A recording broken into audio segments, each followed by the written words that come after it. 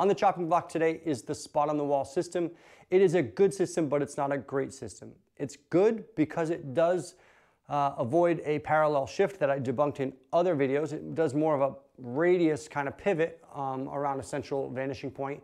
But the problem is the spot is not on the wall. I'm going to show you the 3-rail kick system, which is how this shot got popular. But then I'm going to apply the same concept to a cross corner shot, which it should work, but it's more obvious that spot on the wall is not a good idea. And then I'll show you two just examples of how we should be using a vanishing point. So first and foremost, let me show you the 3-rail kick. I'm going to shoot 3 rails and I'm going to try to make that hit.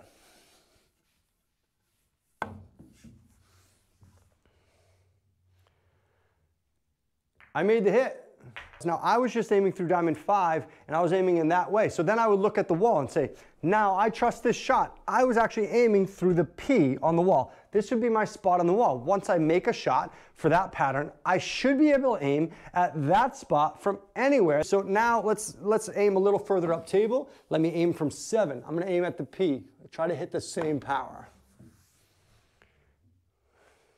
Well, that didn't work. Some people find this works, but it doesn't always work, and I'm going to show you why it doesn't work. Let's see, I'm going to aim at the P. It should make the hit if that's the correct spot on the wall. And it should work from kind of extreme angles too if it's correct. And this is a shot. A lot of people would never shoot a 3-rail shot into this sort of far rail here, but if you know the spot, it should still work. Let me aim at the spot on the wall, the P.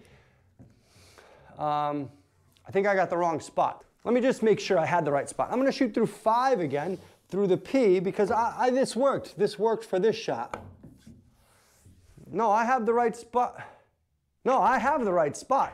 But the problem is the spot's not on the wall. Let me show you on the computer why the spot is not on the wall.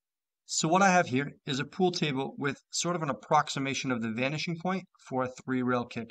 Now these aren't the exact points, I just sort of set it up quick as an approximation for a demonstration that the spot on the wall is not accurate enough. This vanishing point, according to this diagram, would be the one spot we could aim. This is where all shots should align. Now, let's say, for example, your room were actually this size. When you line up your shot, let's say you line up through 5 as I did, and you found a spot on the wall, you'd be aiming at that. Well, that's a very different spot on the wall than if you were further up the table, you should be aiming here, right? So that doesn't work. Now, a lot of people set this up with the corner diamond, so the corner pocket, so that you would be here, and that sort of makes your error a little bit less.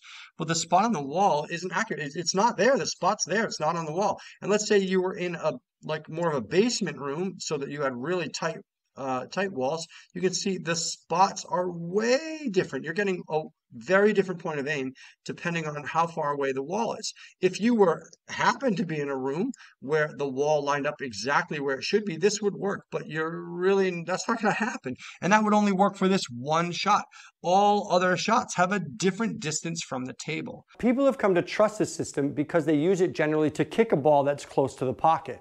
Where close is actually good enough. When I say close is good enough, they're not actually trying to get the ball to go into the pocket. They really just need to touch a ball that's near the pocket, which doesn't require a dead-on hit. You could miss from there, you could miss over here and still get the ball in. So a lot of times people are getting really close, which I told you the spot on the wall system is good, but it's not good enough for a regular bank shot.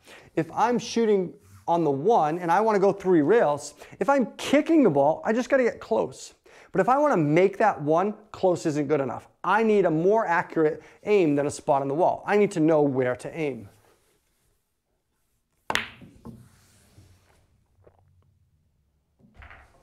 So let me just show you another shot. We're just going to do a cross corner, 5 through 2.2. This is my number for a cross corner shot. I know this is going to make the hit all day with a medium speed.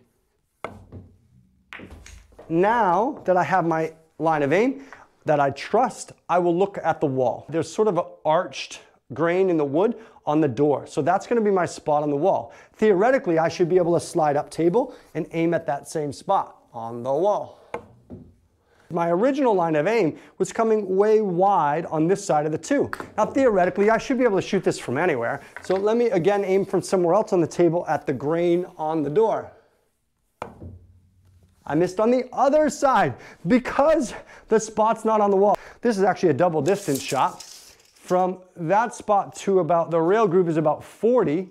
So actually, the spot on the wall, or the vanishing point, should actually be about where I've lined up this little PVC pipe thing. That's the spot I should be aiming at. Let me go again to my 5 through 2.2. Well, that's fascinating. I'm lined right up with that pipe. But again, if I slide, now notice if I slide over here, I'm not looking at the grain. If I look at that pipe, I'm gonna make the hit. But the cool thing is, I can slide all the way up table and aim at that same spot. So I'm gonna aim at that pipe from here. Let me briefly show you one more example where the spot's not on the wall. If I want to kick from the side rail into the end rail at the 1, my spot's close to where that PVC pipe is. You can see it's really close to the rail. Let me shoot through diamond 2. I'm going to shoot this shot to make the hit on the 1. Now if I set this ball again, I'm going to aim from diamond 4 now. You can see I'm changing my line of aim, but I'm not changing where I'm aiming at. I'm still aiming at that pipe. Can make the hit. Well, that was a little interesting, but it made the hit. Now I can line up now from diamond 6 and still make this hit, aiming at that PVC pipe. So to wrap up, I've grabbed 8 different shots from my bank shot library. This is just a couple examples to show that the vanishing point is not on the wall. Here we have the cross corner shot where we had that 40 and then 80. You can see it's about that location.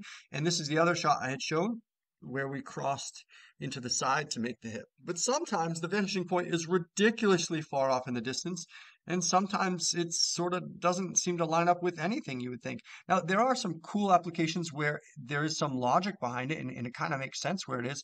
This shot here, I don't know if you noticed, so we had our 40-80. This is kind of like 40, double 40 to 80, and then it's like another 40, 120.